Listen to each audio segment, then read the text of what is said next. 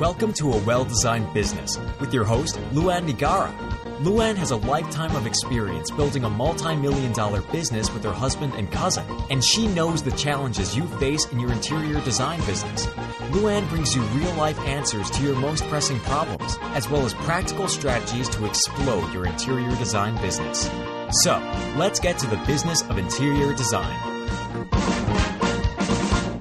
Hey everybody, welcome to A Well-Designed Business and another episode of Power Talk Friday. I have Michelle Williams on the show with me today. Hi Michelle, how are you? Hi LuAnn, I'm great. How about yourself? I'm great, thank you. And I'm so happy that you came back on the show. And for anybody who might be a new listener to the show, you might not know that Michelle Williams was originally on our show on episode number 137. And Michelle is a gifted business coach. And on that show, we talked all about work scheduling, productivity, and chunking our days. You know, Michelle's background includes the financial software industry as well as a business as a soft window treatment fabricator.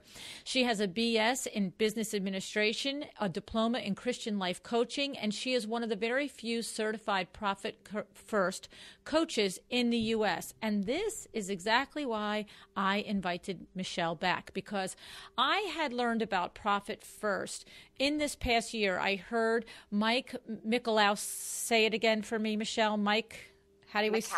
Michalowicz.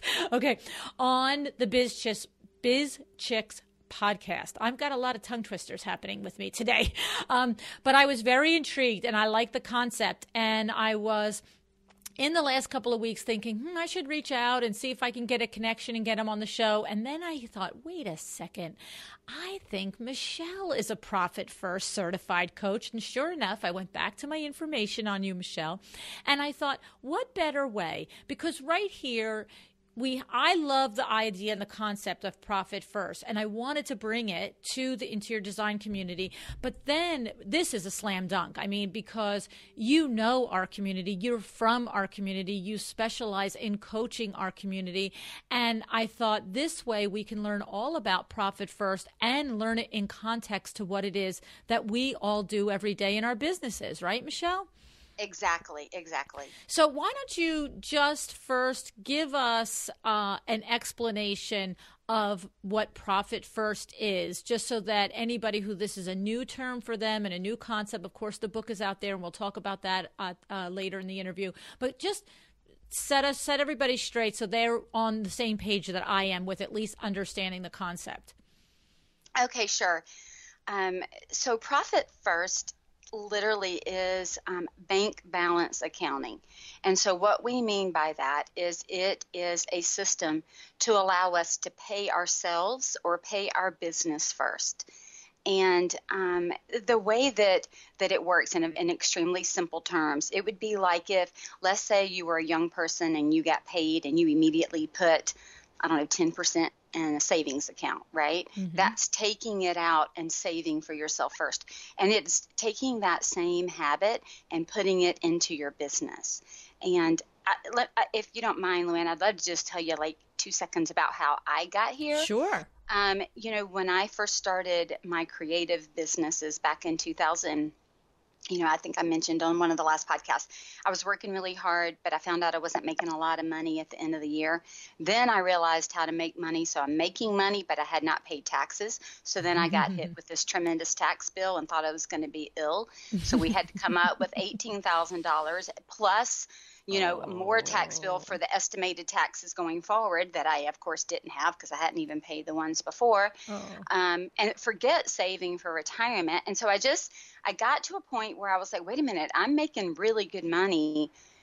But the number, I was an LLC at the time, but the number that is showing in my net profit, right, that bottom number, I can't spend 100% of that number or I'm going to be in trouble. Right. So then I started kind of separating out my money. This goes to taxes, this goes to an IRA or a 401k, and this goes over here.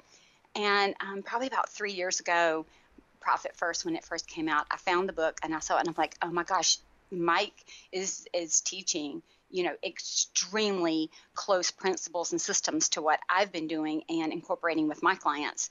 I had been doing a little bit more on the spreadsheet side instead of firm bank accounts. And so I reached out and I was like, oh my gosh, I'm like, you could be my brother from another mother here, Mike, because we're just, I mean, even it was so freaky. Even some of the examples that he used in the book were examples that I had been using to teach with. For example, why are we eating crumbs when there's a buffet? Just all kinds of things. That's crazy. So right? So long story short, I hooked up with them, went through their process and their training.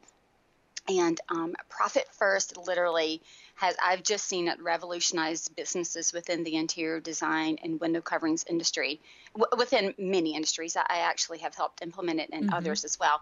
But because this is my main focus, and I just think it's not enough to make money. We have to save money to reinvest in the business without impacting our salary. Right. So I just love it because it helps us make money and manage money. And who doesn't love that? Right. Well, and the thing is, I think it's probably the hardest concept for a new business owner to grasp is that understanding of making sure that you have money put aside for taxes and making sure that you understand it when you're an employee of a company. You go work for, H&R Block or whoever it is, and you say, okay, what's my 401k? Take it right off the top out of my paycheck. Like, it's clearly, we get that as people, as people out in the world. But then when you go to open your own business, people, they forget to do that. It's like, hello, where's your party, right?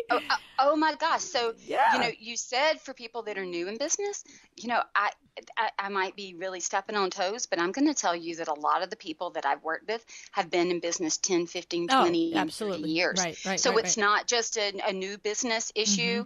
And I'll tell you why I'm seeing it, and it's so prevalent.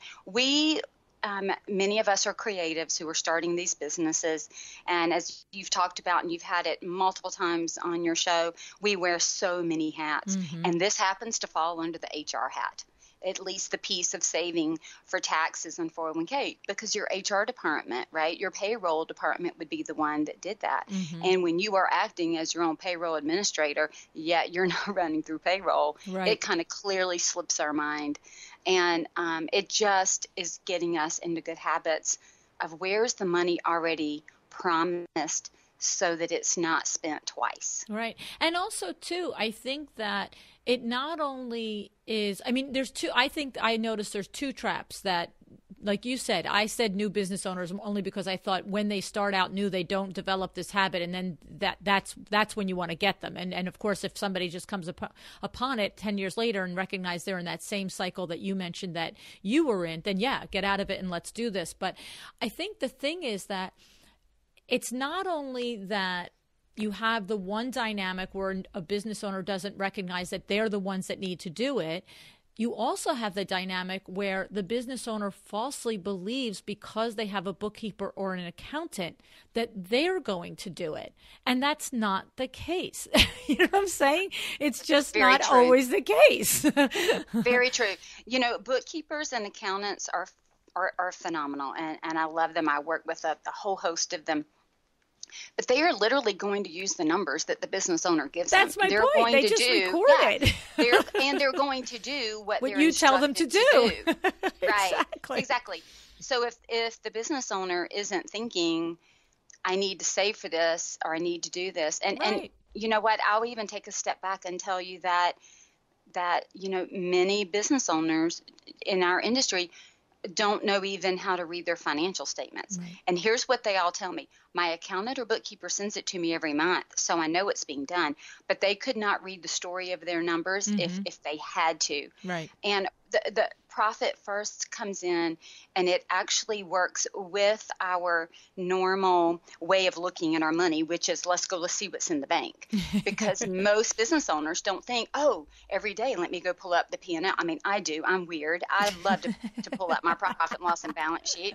But I know I'm not in the norm. But most people, when they make decisions, LuAnn, they go right to, Wells Fargo, Chase, whatever their banking online system is, whatever. They pull it up, they seize their money in the account, and then they make a decision. Right. And so the problem is when all the money is in one account and you're looking at that online, it is really easy to say, I've got money in the bank, and not really understand how that money is being allocated or where it's already been promised. You need to allocate it, right? Exactly. And I can tell, another way that clients come to me in particular, or to the need of Profit First, is they'll say, I have a lot of money sitting in an account. So this is not always I don't have money, right? Right. I have a lot of money in the account, but I'm fearful to pay myself because I might need it one day.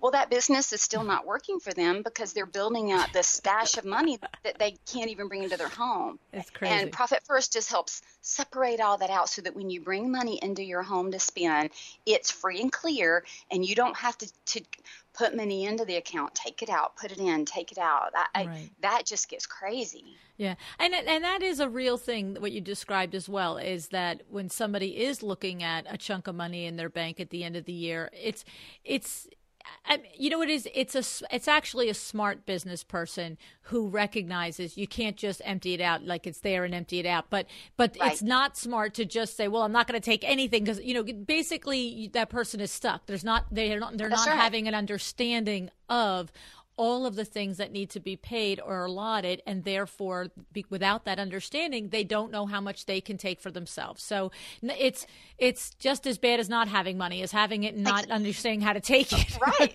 It's like not having it at all. It Exactly. does nothing for you. I mean, it's a little bit better than not having it, but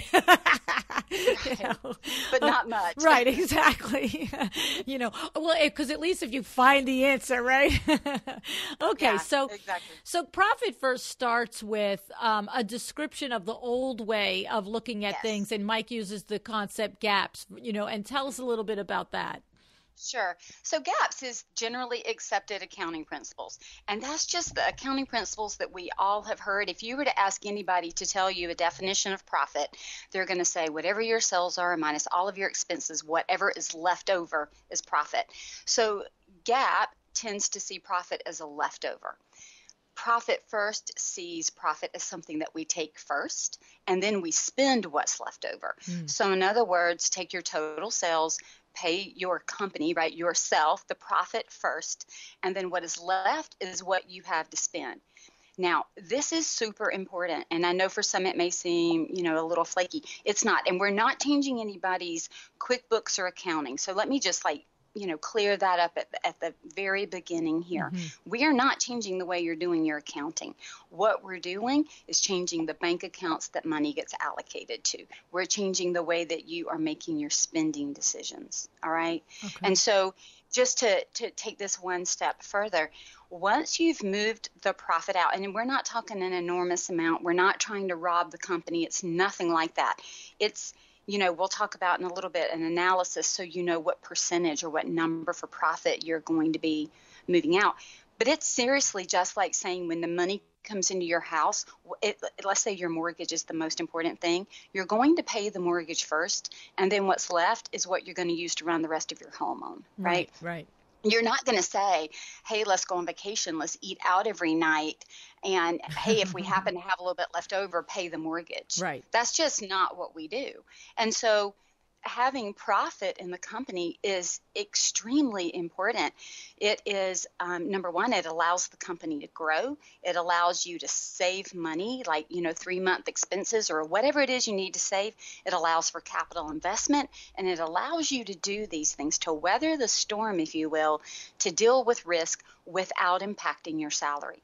And so if we don't separate out company profit from owner's salary, it's really easy for us to take the money into our home and then have to put money back in and go back and forth versus letting the company kind of subsist on what it's earned. So the profit goes back. Some of it may stay in the company, and then some of it comes to the owner as a distribution for, hey, job well done. You took a lot of risk and you get a profit distribution. So it's important that we save and plan for that instead of letting it be the leftover, which is what GAAP does. Okay, I like it. And so the question that I wonder is, do we need to, Michelle, first talk about and explain the concepts of total revenue, real revenue, the Parkinson's law, and all of that before we talk about the instant assessment? In other words, do we need that? Okay, so we need that understanding before we do the assessment. Okay, because I wasn't sure the order that we wanted to go in. So then tell us about some of these things so we can, get the most out of what you're saying. So we have to understand total revenue versus real revenue versus gross profit. You got it. So Profit First does use some terms that are different from what we might normally see on our profit and loss statement or income sheet. Okay. So we also know if you've looked at more than one P&L, some say total revenue, some say total sales, some say, gross sales, whatever. It is the total amount of money that comes into that company for sales, right? Any type, product, service, whatever. So that number is still the same in Profit First as you would see on your profit and loss statement, total revenue or total sales. On our profit and loss statement, we would see COGS or cost of goods. And in true accounting speak or principles, that is, product or subcontractors or even sometimes your own employees, if you're doing job costing, any of their labor hours that went into the final product that of course is leaving your business and going out the door. So it includes, not only hard costs, but it includes the labor cost of your employees if you're allocating it that way.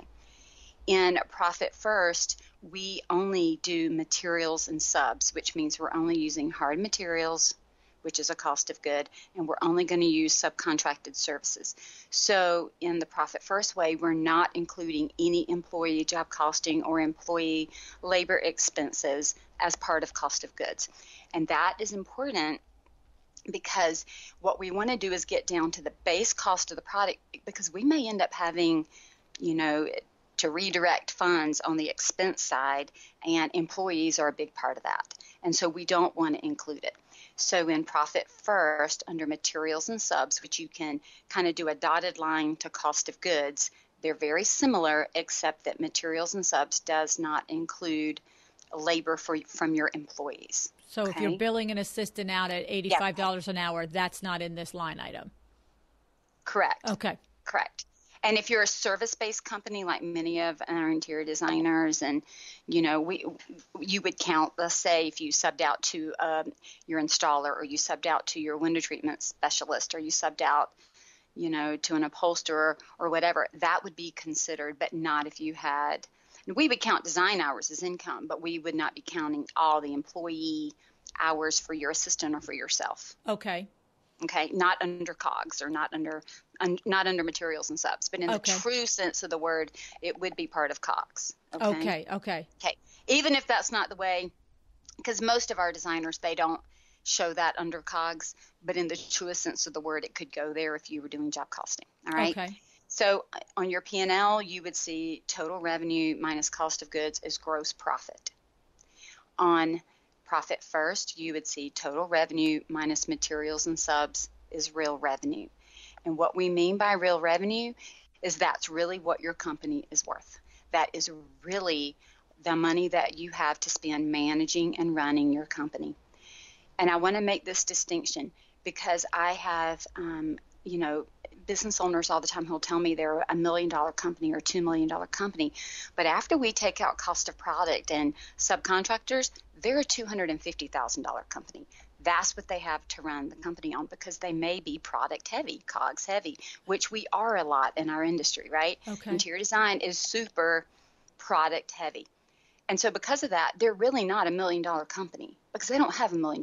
They're a $250,000 company because that's what they have to manage, the running, if you will, the day-to-day management and the salaries and the expenses of the business.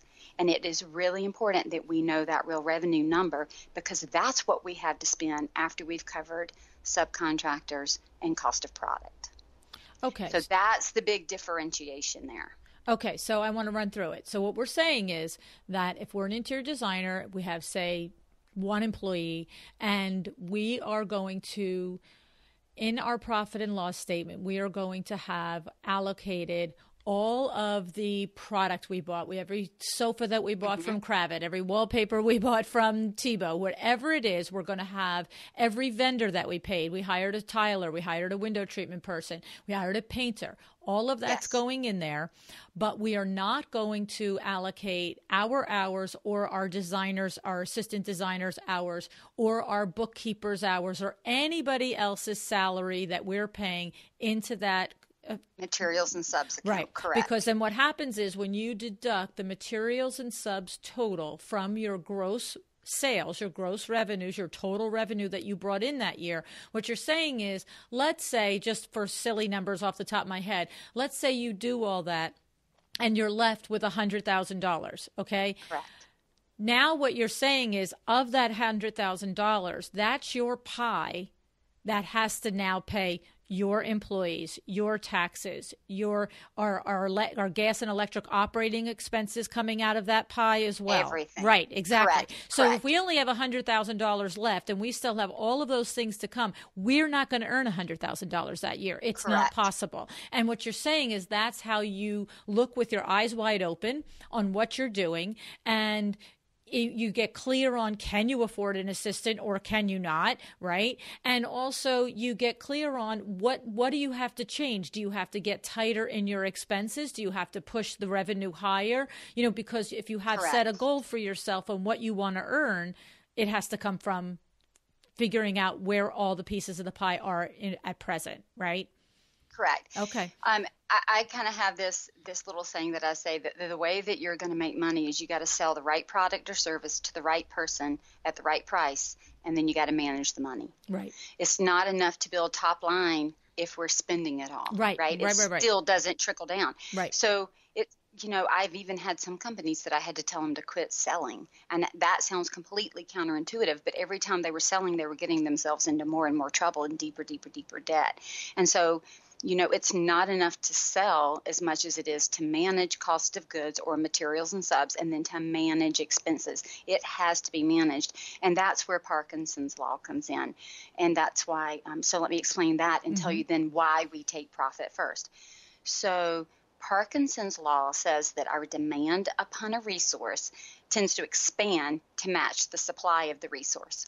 So, for example, if I were to tell you, LuAnn, you've got 2 weeks to get this project done, when would you do that project? Right? When would you do it? Well, I'll be very honest with you. I will look at it immediately and assess, first of all, do I need 10 hours, 10 minutes to do this? And depending on that assessment, then I might depend on when I start that project. Right, exactly. But chances are you're going to expand and it'll be done in 2 weeks when it's due. I'm not going to do it today and turn it in tomorrow, even though I have 2 weeks to do, Exactly. So that's Parkinson's law. You're using the time that you have. But if I were to come to you and say, LuAnn, this project is super important, and to meet, the client's needs, we have to have it done tomorrow. If it were within your ability to get it done, you would do it. Clear the decks and do it. This has to be done. Exactly. So it's that's the way we all live our life. See, this is the human behavior. Right. It's kind of like, Mike uses in the book or talks about toothpaste. If you've got the great big tube of toothpaste, when you first start, you're like doing the whole, I call it that aqua fresh scoop, where you do the big swirl.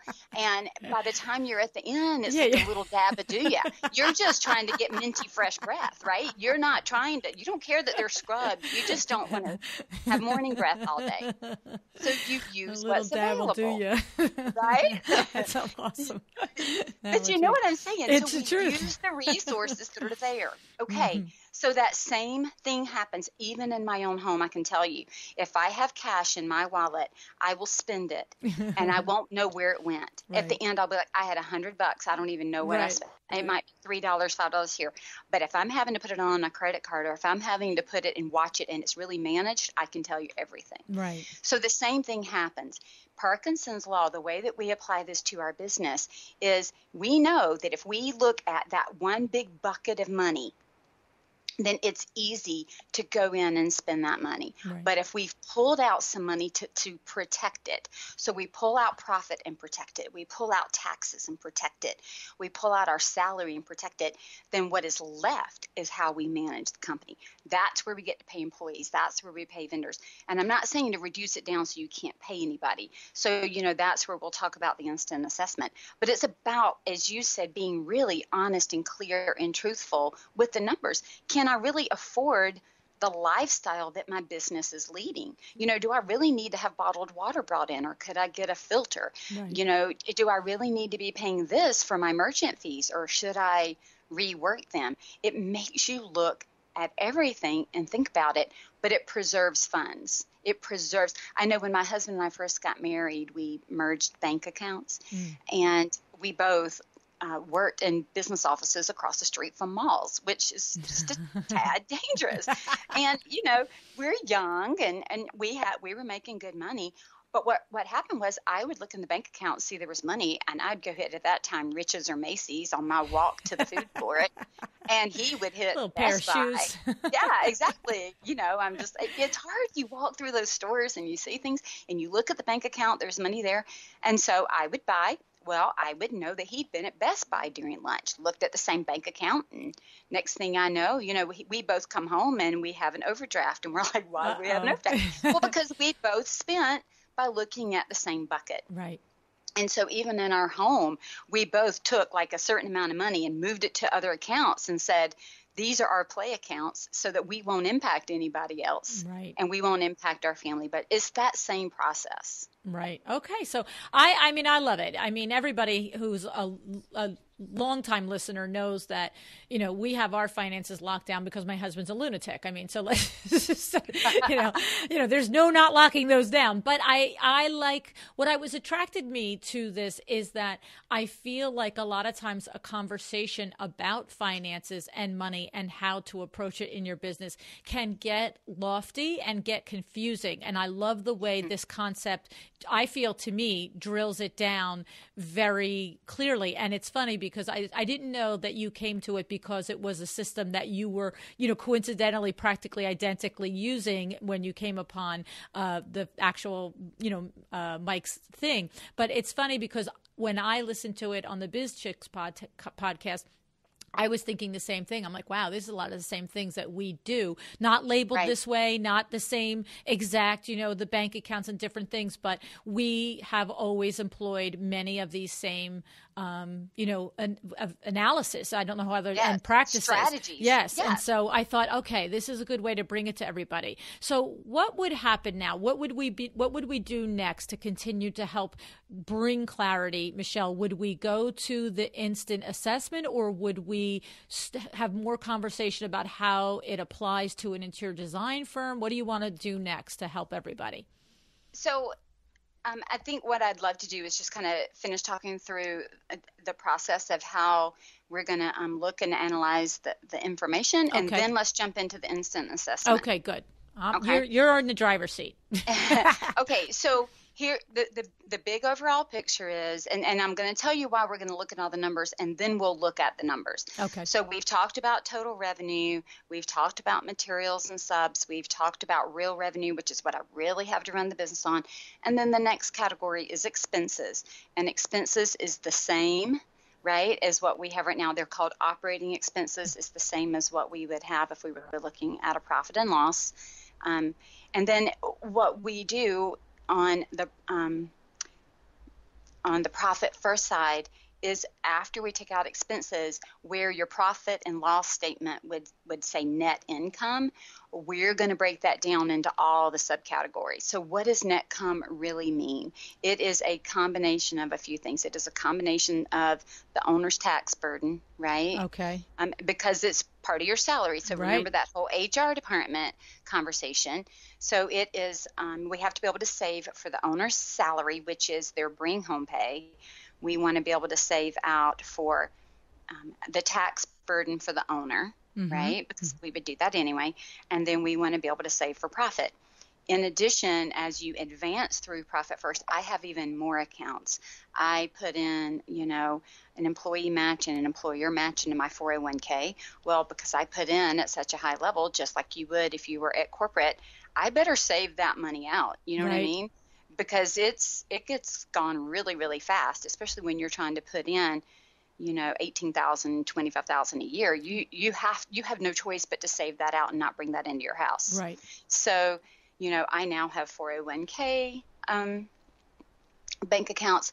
I have a Vault bank account, which has 3 months expenses held out so that if anything happens in my company, it can continue to go. It's just like the basic business that we've all, heard about, whether we've implemented it or not, making sure you're saving for a rainy day, have 3 months. The same things that we hear for our personal lives and homes are the same things that we are trying to set up for our business through Profit First. It's just good financial health. And what Profit First does, that's the little nudge that's also different, is you actually advocate setting up separate bank accounts. Exactly. Yeah, and that's where my initial process was a little bit different, in that I had 2 or 3 bank accounts, but now I have about 6, right? Okay. And that's only because, honestly, you remember when I said the goal is to work with your natural tendency, which is to go and pull up your bank account. If you're running everything through spreadsheets, if you're not consistent and you don't really update it, it doesn't do you any good. And now you've got to compare a bank account with a spreadsheet. And so that's the way that I had done it, which was a little more cumbersome. This is so much more straightforward.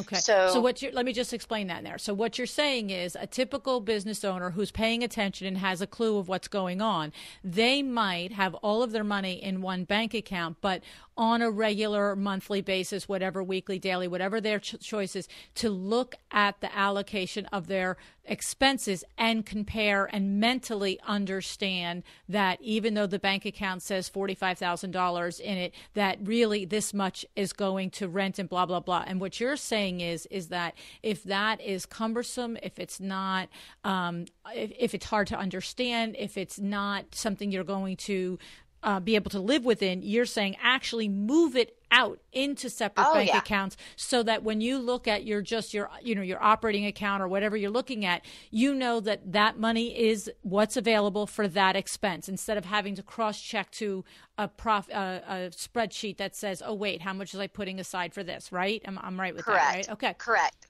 Yes. You know what it reminds me of? I'm sorry to interrupt you, but what it reminds me of? It reminds me of when my kids were little, and we used to give them, $6 a week or whatever for, allowance. And with Christy particularly, I remember I had envelopes, and one was, giving, and one was fun, and one was saving, and one was, birthday presents or whatever it was. And it was like, okay, so X amount that she had to give, save every year to give to somebody every week. And I would literally give her 6 $1 bills, and she'd put a dollar bill in each. And sometimes, some weeks when she was really saving up for something special, she'd say, could I not put something in my savings envelope this week, Mommy, and just put 2 into that because I want to buy that thing? And I'd be like, well, let's see what you're saving. Well, yeah, you've got 9 $1 bills in savings. You're 6 years old. I think that's fine. Right. That's exactly what it is, LuAnn. Yeah. That you've hit the nail. That's exactly it. It's also very similar to the program that Dave Ramsey teaches, the envelope system for your home, right? Okay, right.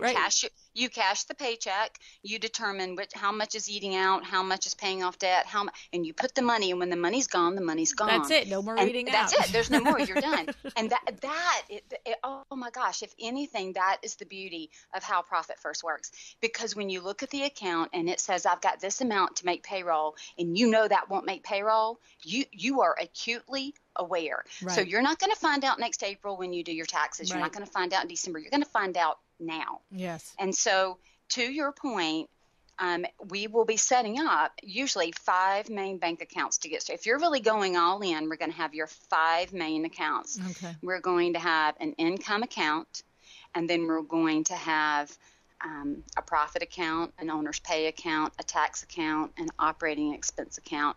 And I'll tell you, for interior designers that I work with, we go further and literally have a cost of goods or a materials and subs account, because that is the piece that is, I would say, cumbersome and difficult in our industry when we are not simply labor driven for hours or flat rates, but we have markup and products running through the company.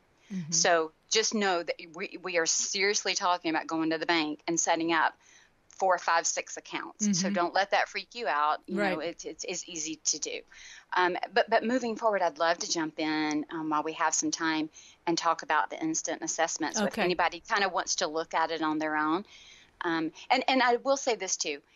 This is a very simple process, but that doesn't necessarily equate to easy. Right. Okay. And I mean, it is simple to understand. It is simple to wrap your mind around. All right, so I'm really going to take my money and split it out and be truthful about how I'm going to use the money in the company.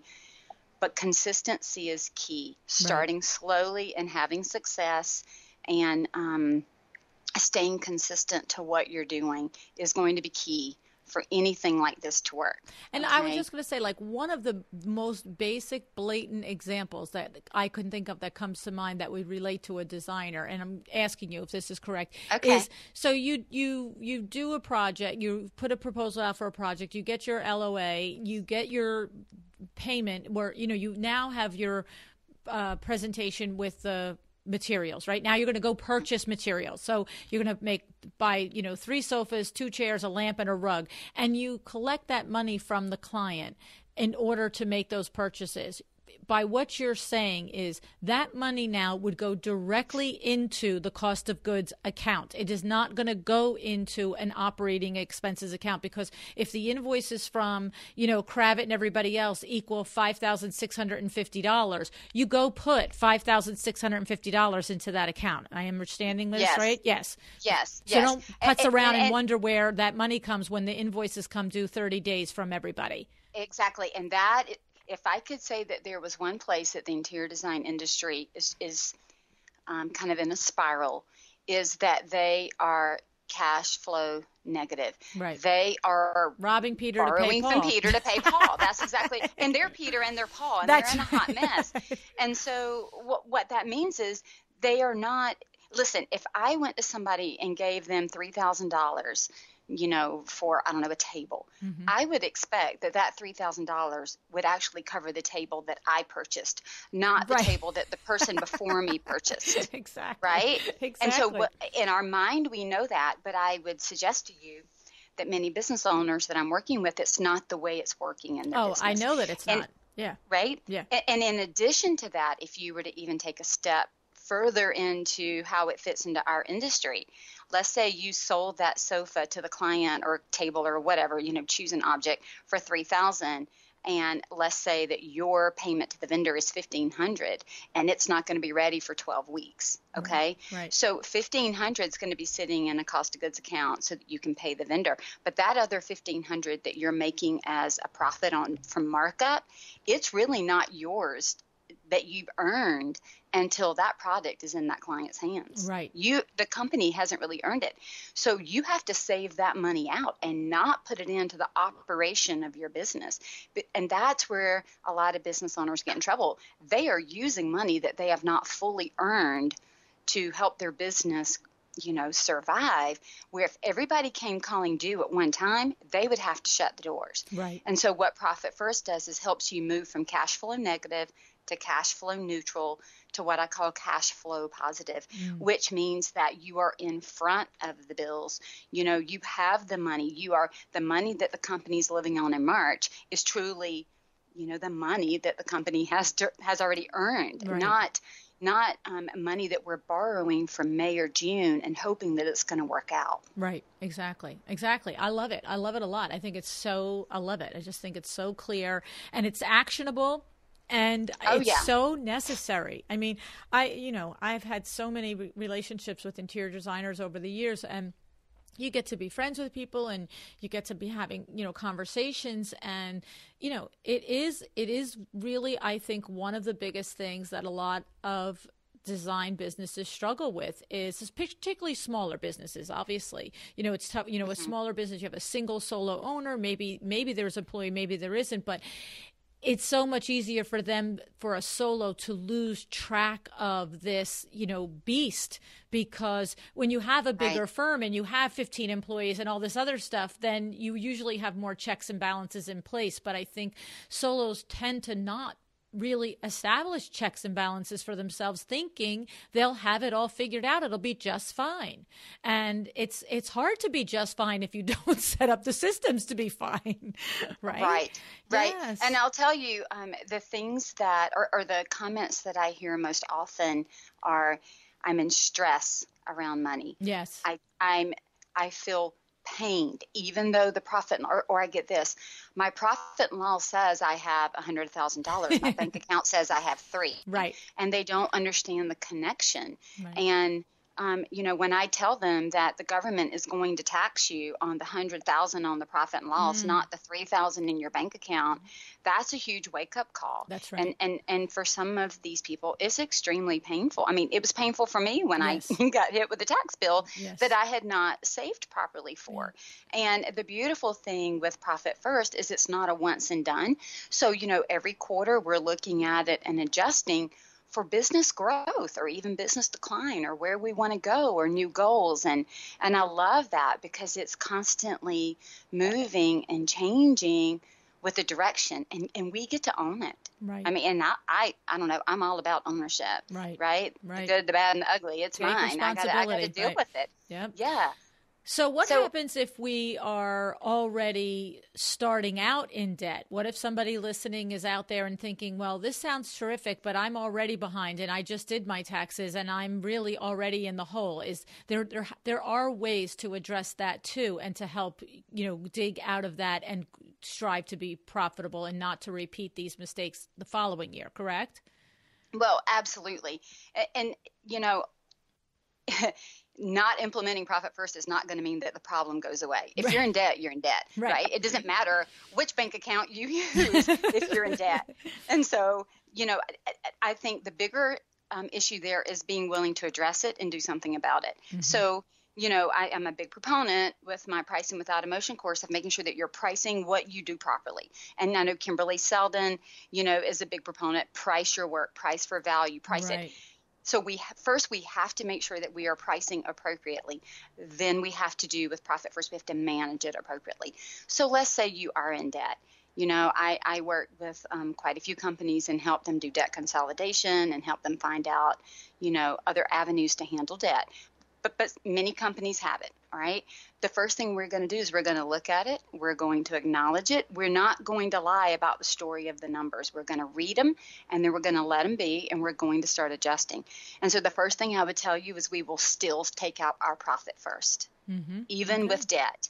Because then what we're going to do is use that profit to pay down debt. Okay. But if we start a great habit of taking out profit and then using it to pay down debt, you will be aware that, oh my gosh, when that debt goes away, that money comes into my house. That's right. Now you've got a good a system in place, and you've watched it work, and you've cultivated it. Okay. That's it. So you're already in the system, so that then when the debt goes away, then we don't now have to start a new system. We have a system. Mm-hmm. So, there is a process in place to handle the debt, to reduce it. Part of Profit First is also to go through and check every expense. Is it really an expense? Like we talked about with the bottled water, is it really what we need? So once you've gone through and really just narrowed down what it takes to run the company, kind of had a moment of clarity and being honest with yourself again about, is my business living below its means, at its means, or above its means? Mm-hmm. And then adjusting. Right. And debt plays into that for sure. I love it.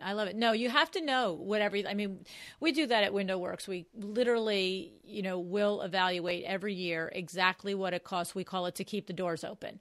Every single thing. And we know what number we have to reach every single month in order to keep the doors open. And hopefully we're killing that number and well exceeding it. And, thankfully, typically we are. But, in the slow months, because the industry is cyclical, January and February could be crazy. But, we make steps in October, September, when it's fatter, to get through the slower revenue months, because the nut, the keep the doors open, stays the same. Right. All the mortgages and the rents and the trucks and the vehicles, they all don't go down in price because the revenues go down in January and February. You know what I'm saying? Right. So let me say this then to that point, LuAnn. That's why Profit First is a beautiful system, is it works on percentages. And this actually is an awesome segue into the instant assessment. Okay, good. So, Profit First works on percentages. So, the beauty of that is on the months, like you mentioned, let's say our heavy months, right? September, October, November, where we literally are killing it and killing ourselves at the same time.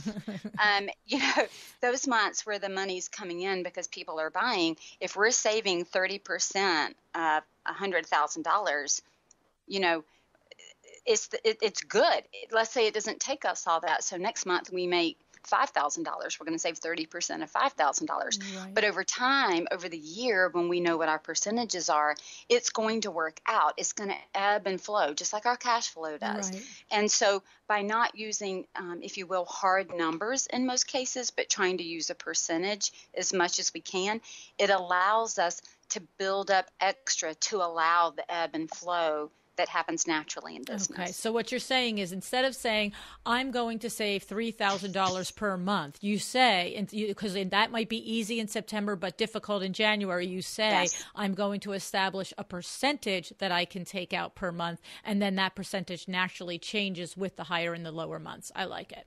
Correct. Okay, Correct. I love it. Okay, and so then this instant assessment this is where, if the designer is listening and feeling like, okay, so how do I figure out where I'm at now in relation to this? Okay.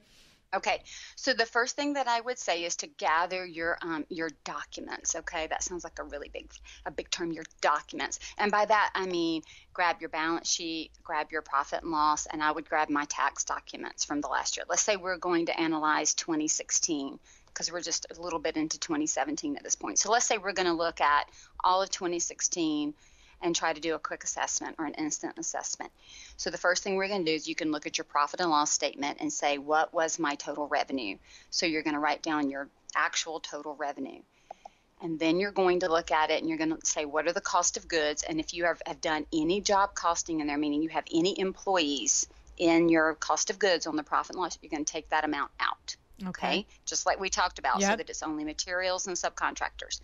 And you're going to write that on your materials and subs, and you're going to subtract materials and subs from top line revenue. And what's left is real revenue. Now, for some of our designers, if they don't do the job costing, it might equal their gross profit on their profit and loss. It doesn't have to, though, but it might, right? Okay. Based on how they do their accounting. All right. So you're going to take your top line revenue, subtract your materials and subs, and then what's left is real revenue. Then what you're going to do is you're going to look at what were the total expenses that you paid that year, but you're not going to count anything that went to the owner of the company. Okay. So if you're an LLC, chances are you're not paid through payroll anyway, so you can just use the expenses that are on your profit and loss statement. Okay. But if you are running payroll or you have owner's pay that shows up on the profit and loss, we want to pull it out and not count it. So we want expenses for anything that is not going to the owner. Okay. So we don't want to count the owner's 401k. We don't want to count the owner's salary. We don't want to count the owner's taxes, and we don't want to count profit. Do we not want to count the owner's car and gas and things like that, or do they stay in? If those are considered company, then you can leave them in. Okay. But I would probably even take them out. A lot of times I do, to look at anything that went to owner's benefit. Okay. Just so you really get a true handle on what you as the owner are earning. Okay. Exactly. So I personally like to take anything that is for owner's benefit. I don't want to see it showing up in expenses. So to me, your expenses should be your operating expenses for the company and then any employees that you have. Okay. All right. So then a plane ride to High Point is not in this now. You're taking it out.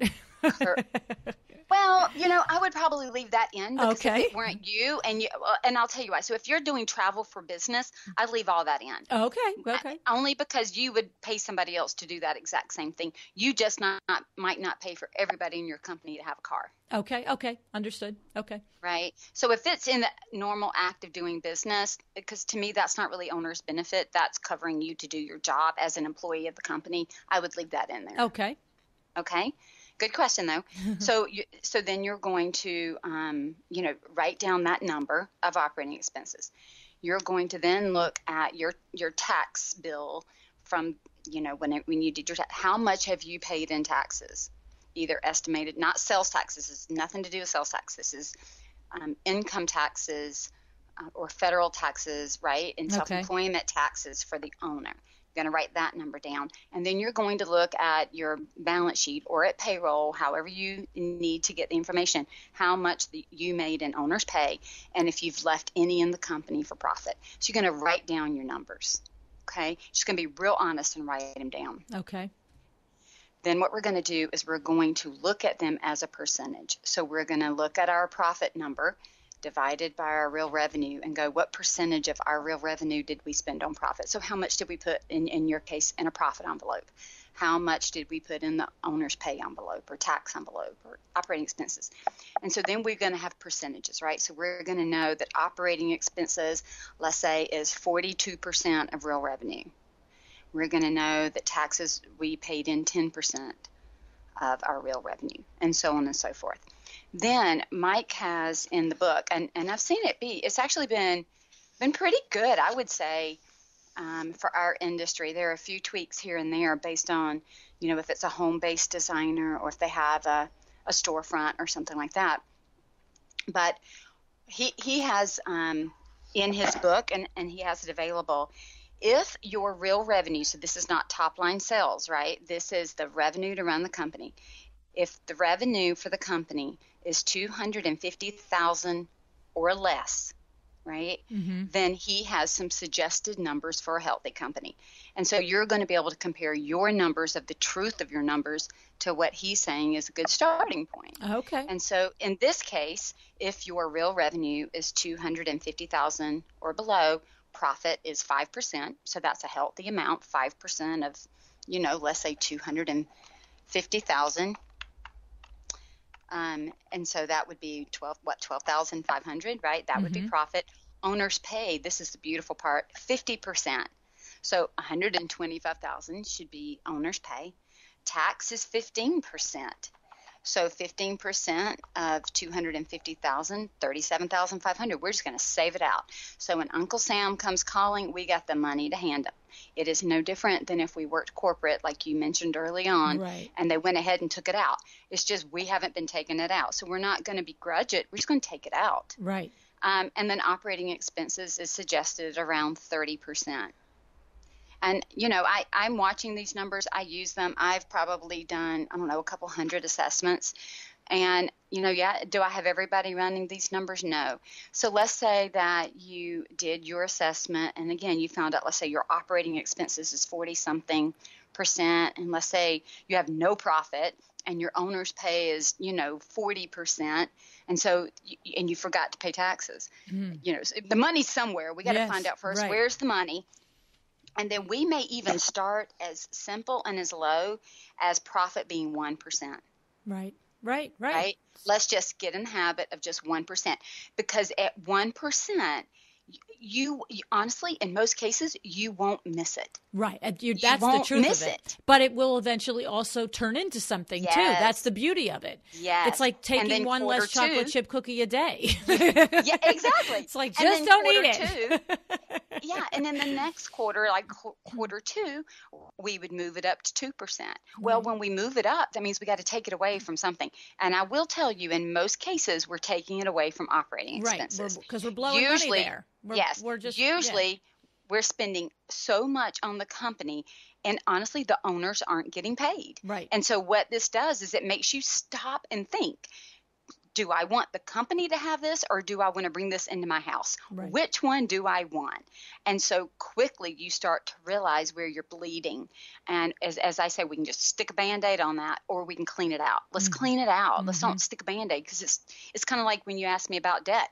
Well, not looking at it, not doing profit first is not going to solve your problem. You're still going to be in debt. Right. So let's manage the debt, right? Let's manage it. Let's think.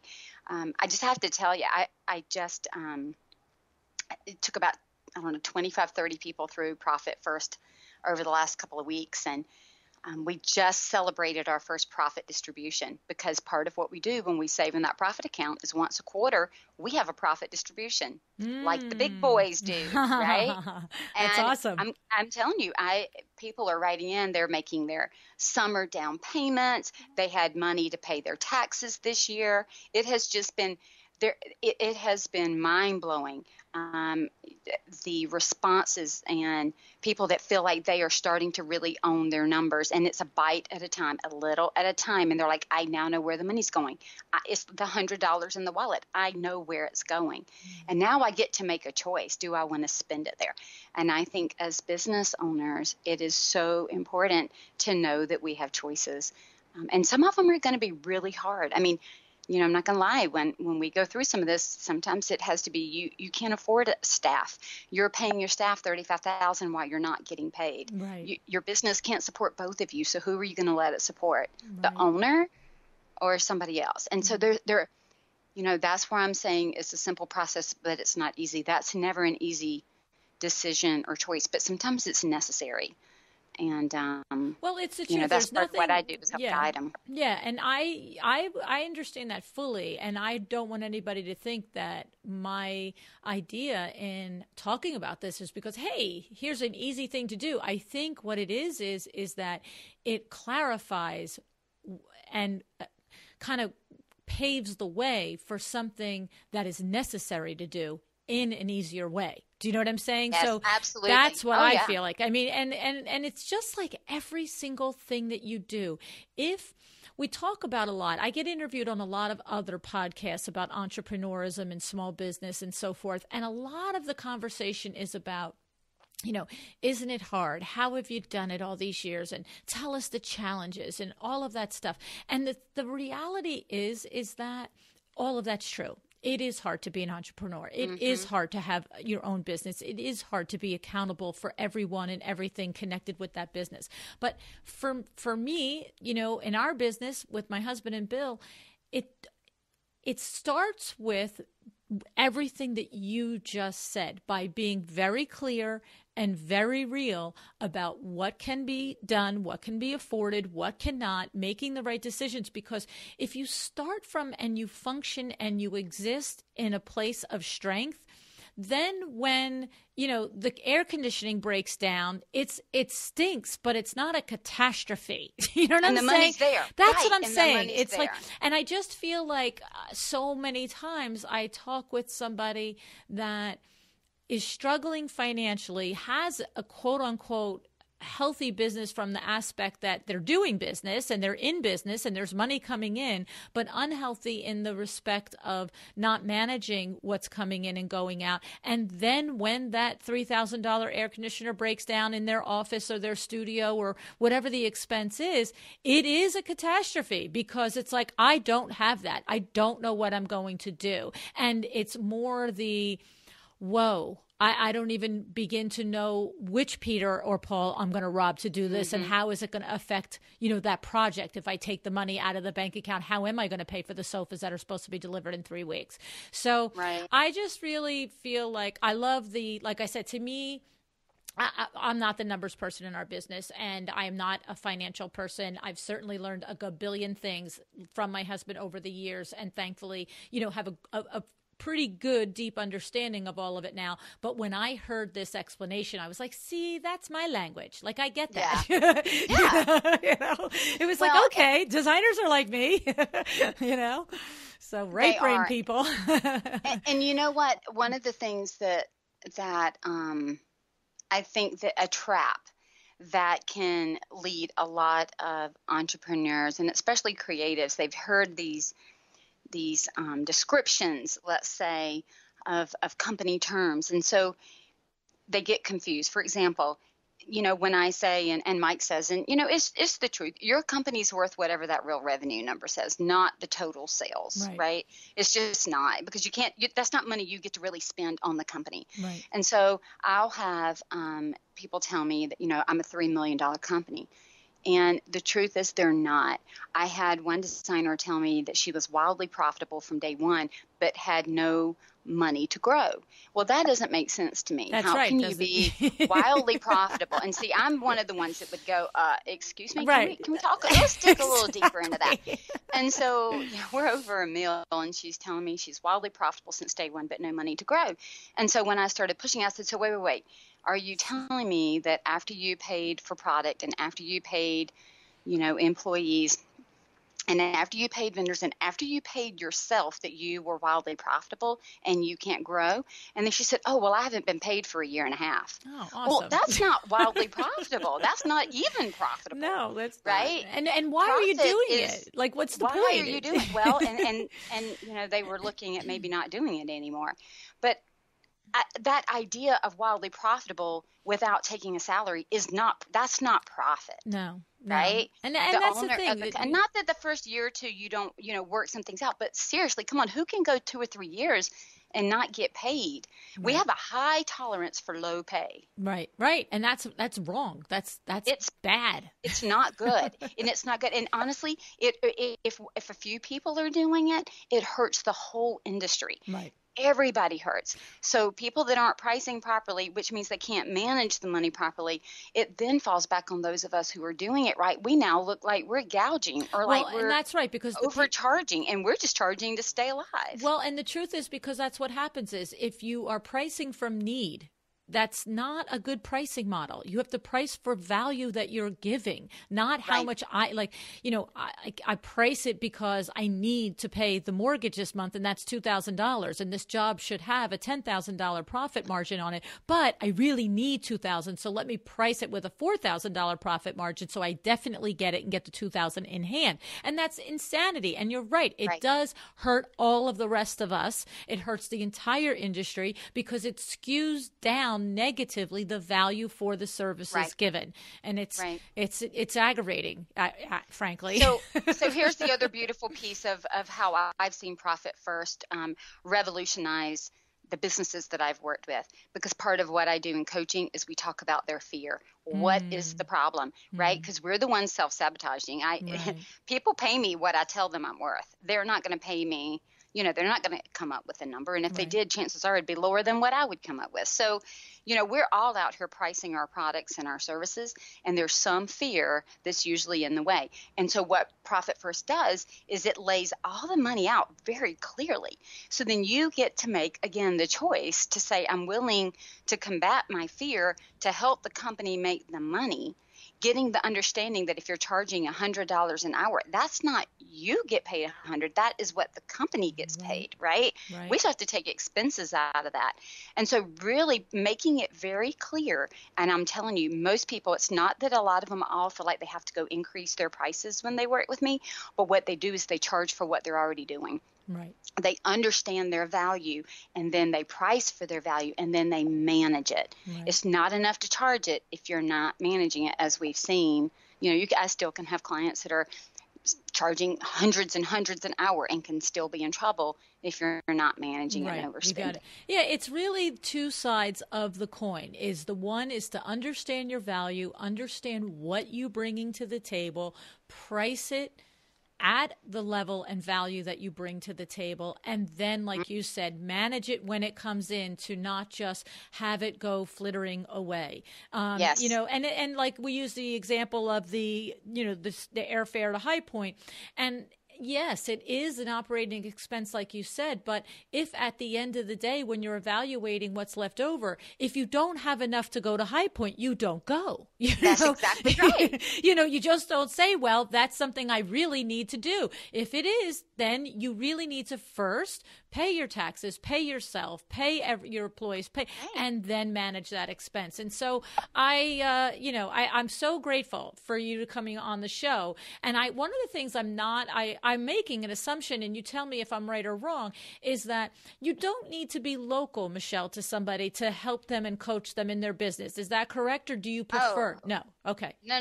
Right. I would tell you that the majority of my clients are not near me, and I don't know if you've seen what's happened with Atlanta traffic. Even my local clients don't come to me. Our interstates are crumbling before us here. So, and because I'm all about efficiency and time management. Right. So the majority of my coaching, I would say almost all of my coaching calls were either due through GoToWebinar or Zoom or Skype or something like that. We always use technology, and what it allows the designers that I work with to do is to get on the call at the beginning of our call and off the call. So they're not in the road traveling, right. And we do it with faces, so we can read facial expressions. So honestly, it feels like we're in the room together. Yes. And so that's the easiest thing in the world with technology, the way that it is. So even my local, I do some local where we meet, but I would tell you the majority of everything I do is online that way. But with face I think it's great. I can't think of who it was. One of the recent guests, and I never can remember if it's somebody their show already aired or if it's somebody that I've just have the interview, completed it in the can and it's not live yet. But one of the designers that I recently spoke with in the last 3 weeks said that they do that's how they handle their design consultations also. In other words, there's certain markers along the way. Oh, you know what? I want to say it was Natalie from a design partnership. She said that there are certain markers along the way where there's face-to-face meetings, but, I'm going to 8 out of 10 meetings, 9 out of 10 meetings are literally by technology, because exactly that. She said just what you said. I want to walk in, sit at my desk, have the meeting, and when it's over, I'm moving on to the next project, and so does my client. And it increases the efficiency. So, yes, just smart. And time is money. Yes, it's the truth. Time is money. And I don't, as much as my clients and myself, I don't want to be sitting an hour in traffic to get somewhere for an hour meeting to go home, because it's going to be easy to not do it. Right. I mean, you can show up with bunny slippers. I don't care. As long as you got your information in front of you, let's go. Well, and I also think it makes the meeting more productive too, because you don't spend 20 minutes of, chit-chatting and everything else. You spend 2 or 3 or 5 minutes or whatever, but it cuts down on that whole, it takes us 20 minutes to get going. It's like, I have a meeting. And there's no cup of coffee, no water, get your own, let's go. Exactly. Let's dive in. And because everybody's busy, right? It's the truth. They're and if busy, you can find free time, you'd rather spend it going for a nice walk or doing something with your kids or your husband or your wife, rather than, like you said, putzing around in traffic. So I think this is awesome. I cannot tell you how much I appreciate your coming, Michelle. I knew this was the way to do it. I really thought with my podcasting contacts, I might have been able to ask somebody like Mike himself to actually be on the show. But I actually, when I thought about it, I thought, oh no, this is so much better because you talk our language. So I am so grateful that you were available and happy to do it again. And just tell us how we reach you. I understand. Listen to me. Look, this is how I am with every coach that I have on the show. And now I'm talking to my listeners out there. I always express what the coach, how to reach the coach, what their services are, what their things are. You take advantage or don't take advantage. That doesn't matter to me, because I really feel like I always enjoy enough value from the guest that is enough. But my thank you to the guest is to let them, say how that they can be reached if you want to work with them. So, Michelle, if you somebody does want to work with you one-on-one, how do they reach you? Where do they find all your information? Great question. So my website is scarletthreadconsulting.com, and Scarlet has 1 T in it. Just so I don't know what it's a little confusing, right? scarletthreadconsulting.com. You can reach me at Michelle with 1 L, MICHELE at scarletthreadconsulting.com. You can find me on Facebook at Scarlet Thread Consulting. I'm on Instagram, Twitter, and all those other places. So I would be happy to just help in any way that I can. I do want to share with you that if you want to get the Profit First book, let me say this. Mike, originally, when he wrote the book, he self-published it. And so you may see it out there. It's kind of a navy blue with green and a pig on the front. Really great cover. And then he was approached by one of the bigger publishers and asked if they could republish it. And so you will now see that just in February that we have the launch of his latest book. You can implement Profit First with either book. So I don't want anybody to think, oh my gosh, I've got the old book. Okay. You can implement with either one. The systems it's almost exactly the same. There are a couple of tweaks here and there, just like you would do it anytime you revised a book. Right. You can get the book from Amazon, Barnes & Noble, any of the big booksellers. And I'll tell you, a lot of people get it on Audible. And Mike is a hoot. So yes, I've listened to the book. Oh my gosh! And his podcast. Yeah. He has a podcast too. I've listened to the podcast, and I've listened to the book on Audible. It really is. Yes, He's a riot. Yeah. So highly recommend that you get the Audible version, but even if you don't, get the other just to hear him, because he's so funny. Right. He's such a great guy. And I do want to let everybody know that. So if you get stuck or don't want to implement Profit First alone. And for some companies, like I'm working with a couple of companies right now that are, well over $1 million. I've got a big couple of interior design firms and then a couple of blind shades and shutter companies. And there are a lot of moving pieces and parts to do all of that. And so it can be a lot to do by yourself. Then, definitely I do private coaching. And in my private coaching, we don't just do Profit First, because we have to look at the whole company. Right. So we coach on the whole company, and the Profit First implementation is just part of that. I think every healthy business should have it. But I also do have, LuAnn, an online course for our industry, so that if they wanted to do it themselves and try to, go through and do it, it is a 7-module course called Passion for Profit. If you go to my website, you'll see it on the front page. As you scroll down, it says Passion for Profit, and then Pricing Without Emotion is beside it. But for your listeners, I would love to offer them 10% off.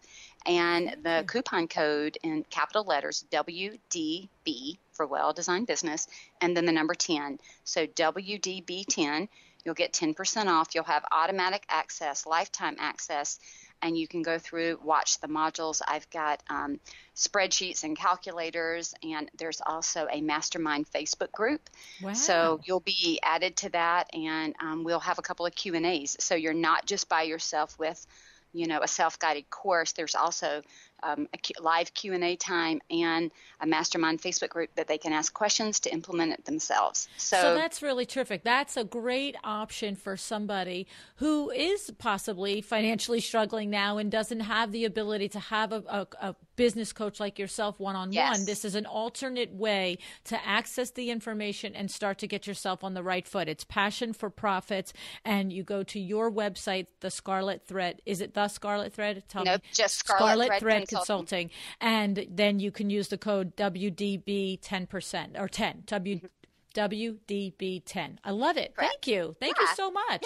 Yeah. You are very welcome. Well, and LuAnn, can I just say this before we wrap up? And I know this is your goal too, just because of the great content that you bring on the podcast. The goal is to equip business owners in our industry so that they're not just surviving, but they're thriving. It's the truth. truth. The goal is for them to have, as much balance as we can have between running a business and having a family or a home. But there's got to be some money that changes hands from the business to our pockets to make it worth that. And I truly believe that it starts with us owning our own value and then being willing to own and manage the company. And I just appreciate the platform to hopefully equip people to be able to take control of their business and make money. Yeah, no, I just truly know that you come from every good place, Michelle. I know that you're very talented. I know that you have really actionable steps and like this programs to help people. And, I met you in Charlotte at the IWCE after interviewing you, and, you just get a feeling about people, and you're the real deal. And I really, for me to have you on the show, we got the benefit of it. Thank you so much. I appreciate it. You're welcome. Thank you for joining me again today for another episode of A Well-Designed Business. This podcast is a production of WindowWorks in Livingston, New Jersey, your trade resource for custom window treatments and awnings. Learn more about WindowWorks at www.windowworks-nj.com. All of our music is original music by Room 2 Productions. Please contact us if you want to learn more about original music for your business or your events.